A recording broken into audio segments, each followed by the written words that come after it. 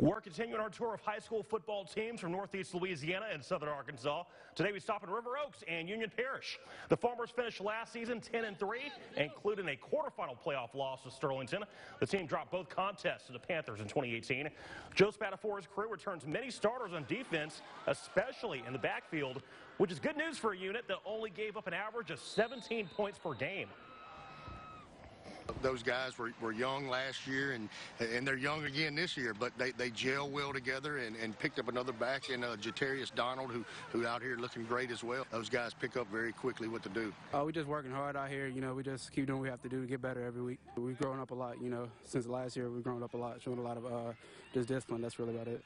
Stop runs, man. I mean, just get out and cover passes, man. We're just trying to get better.